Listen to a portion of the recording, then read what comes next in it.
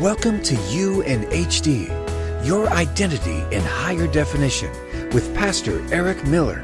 Join us in our journey of faith in God by taking an in-depth look into the Bible's authority and sufficiency to guide us in our Christian walk. Discover your identity in Jesus Christ today.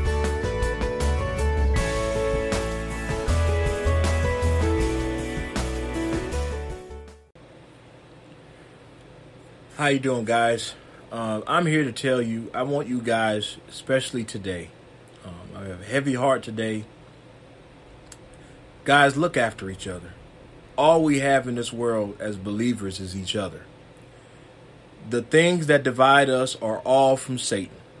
Your religion, your denominations, your so-called spiritualism, your so-called belief structure. If it's not in the Bible, and I mean, you know it as much as anybody else, you know all we have is each other. There is nobody else coming for us in this world. There's nobody else coming to defend us. There's nobody else coming to help us. The religion and theology and denominations and things that you're relying on, those very people that you think are your brothers and sisters will sell you down the road for their own life one day. You are not the same as them. If you are a believer in Christ and Christ is your Savior, you are not one of them. You can cloak yourself in them if it makes you feel better. You can comfort yourself in old confessionals that don't do anything to you whatsoever. You can claim all the Lutheran, Calvinism, Baptist, Protestantism, Roman Catholicism. Say you can claim whatever you want. If you are truly a believer in Christ, I have met women and men who say they are witches and they are Christian. A young man that says, yeah, I believe in Satanism, but it's not like I can't be a Christian and live my life a certain way to where I can live on my own rules. I know atheists who pray and don't believe in God. It takes no energy. It takes nothing to say that you are a Christian. It takes no effort whatsoever to say that you are a Christian. Anybody can say it.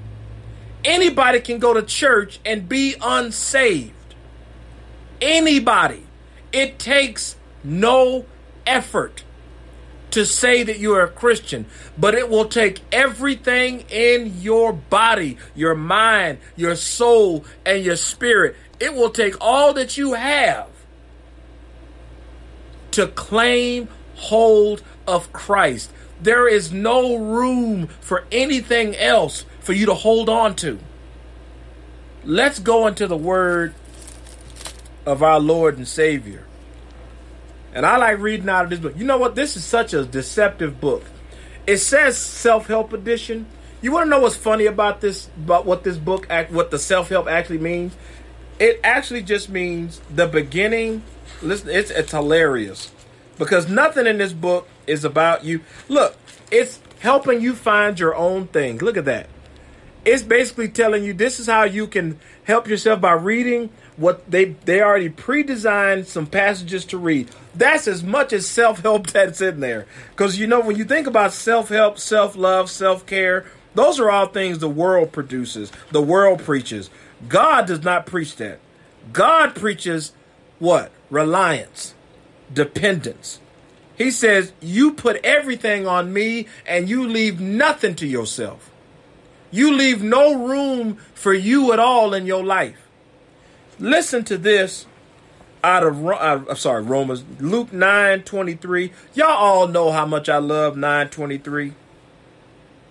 Let's read. And this is so, look at who can read. Look at that. That is some small writing. Man, I can't read that, so I got to go to my Malcolm X glasses. So that way I can see. I got, ooh, look, it's crooked. Look at that. There we go. Now we're in business. So, Luke 9:23. One of my favorite books is, y'all know me, I love Luke. I can read Luke as many times, and I haven't actually finished it 100% because every time I get up to the later end of the chapters, I have to go back into it. Listen to this. Verse 23. Then he said to them, anyone who wants to follow me must put aside his own desires and conveniences and carry his cross with him every day and keep close to me. Whoever loses his life for my sake will save it, but whoever insists on keeping his life will lose it. And what profit is there in gaining the whole world when it means forfeiting oneself? Glory to God. Isn't that beautiful? Glory to God. Those are the things that powers me through.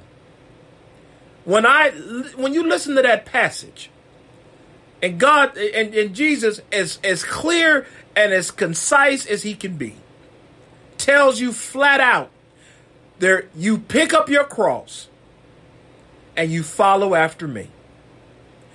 You know what's on that cross? Your sins. The things that got you killed. The things that got you condemned. There is no room for your religion. There's no room for for where you've been and where you're going to. There's no room for anything but what got you to Christ. No religion, no denomination, no personal theology, no corporate theology, no confessions, creeds, denominations, orthodox, unorthodox, liberal, progressive, right-leaning, left-leaning. You got nothing. Nothing will fit on that cross but your sins. The sins that Christ has forgiven. And Christ said, you take that and you stick close to me, and that's it. No room for anything else. The man that believes that he can carry something else other than his cross is a liar to himself and is the greatest fool you'll ever meet. Christ, on the road to being crucified, fell over, stumbled down, dropped his cross, and Simon was tasked to help carry the cross just for a little while, and then Jesus took it the rest of the way. You think a man and a woman has the capacity to carry the same cross that Christ in his weakened state when he dropped it? Do you really think that somebody has the strength to carry all that religion and belief system with them and carry their cross? That is the most delusional human being you will ever run into. Just as double-minded and as lost and frustrated with his life as anybody else. And if they feel, I feel comfortable in this, I can be religious, I can have my religion, I can have my personal beliefs, and God will carry me, you have lost your mind. There is no room for nothing else on that cross but your hands and the sins that Christ has forgiven. On that plaque on your cross will be what? Your name. On the sides and down the back of it, all the sins that Christ has forgiven. And it'll be for all the world to see. It will be your testimony. Why are you carrying that stuff with you, brother? Because this is what Christ has saved me from. There's no room. There's no room for anything else but Christ and Him alone. There's no room for your personal life that you want to have. You want to be a fitness guru. You want to be the next YouTube sensation. You want to be the next car club. Whatever you got, there is no room for anything else in your life but your devotion and your desire to follow Christ. It takes everything you have The first commandment, love God with all you have. You have no room for anything else. Anything that anybody that convinces you you can carry this and still be a Christian, listen to me close, are liars and con men and women. You don't even have room for yourself. That should give you some insight. What did Christ say? Deny yourself. Luke 9:23. You don't even have room for you. So what can you carry that God says there's no room for? What could you possibly pick up and carry with your cross? Nothing. There is nothing else for you to carry. All you have strength for, and you barely have strength to carry that cross. If not for Christ carrying that cross for you and with us, and let's go into more of the scripture. Let's not just stay there. Let's listen to what the Lord says through Paul in Galatians. Because you know we got to go to the Bible to stay there. It's a beautiful thing. Listen to this. Galatians chapter 6. This is helping one another. Okay? This is very critical on helping each other as Christians. Very critical. Religion can't teach us this. Spirituality can't teach us this. Theology can't teach us this. Just the Bible teaches us this truth, and this is what we hang our hat on. Brethren, even if anyone is caught up in a trespass, you who are spiritual, restore such a one in the spirit of gentleness, each one looking to yourself, so that you too will not be tempted. Listen to this. Bear one another's burdens, and thereby fulfill the law of Christ. What's the law of Christ? Love one another. Embrace one another. Stand with one another. Love one another. As Christ dropped his cross after the beating he took. The beating that Christ took would have killed a normal man. He took a beating that should have killed him, and he lived. And still had the strength to carry that cross as far as he did. And when his physical body got weak, Simon was there. God, look at that, in the spirit of gentleness, God sent Simon to help carry the cross just a little bit. Not a long way, just a little bit. And here he is, Christ get underneath that cross, and Simon carrying that cross with him. Listen to this. For if anyone thinks he is something when he is nothing, he deceives himself. Think about that. If anyone thinks he's something when he is nothing, that's God telling you. When you think that you've arrived, you haven't got there yet, Bubba. You ain't arrived yet. You still got some ways to go. Listen to this. He deceives himself. But each one must examine his own work, and then he will have reason for boasting in regard to himself alone and not in regard to another. I helped this brother do all this other. No, you didn't. You helped carry some of his burdens for a little bit until he was able to pick up his load and carry it on. That boasting is, thank God I was there to help my brother carry it just a little bit of ways until he gathered himself enough strength to continue to carry his own load. How do we know that's true? How can I say that with all confidence? Verse 5, for each will bear his own load. We each will carry our own baggage. But we cannot forget to love our brothers and sisters in Christ, because all we have in this world is each other.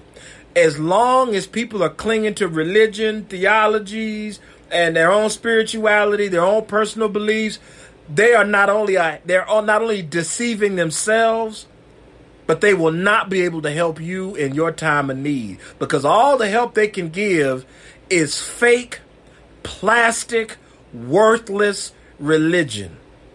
And it has no power. It has nothing to offer you but more slave chains. When a man of religion or a woman of spirituality or a man or woman of theology come to you to help you with your cross, all they're doing is putting handcuffs on you and adding more chains to a cross that is already heavy. They are not comforting, they're crushing. All we have in this world is each other. All we have is each other. Cling to Christ and Christ alone, and you will see things beyond your wildest dreams. You will feel what it is to be comforted by those in Christ Jesus. I love you very much. This message is simply, we have to stick together with each other, because all we have in this world, things are going to be changing fast. Things are going to be coming very quickly against the Christian church, and those in the church that we don't necessarily see them with our visible eyes, but the invisible church will be all that we have. One day soon, it'll be us in the Roman Colosseum when the lions are let loose, and the only person at your right and left will be brothers and sisters like me. Not the people that you think have your back. It'll be those that you least expect will hold your hand and look you in the face and say, man, we're going home to the Lord. Just hold on for a little bit longer. Just for a little while, as the Lord says in John 14. I love you very much. You matter to God more than you can imagine. Christ is the embodiment of how much you matter to God.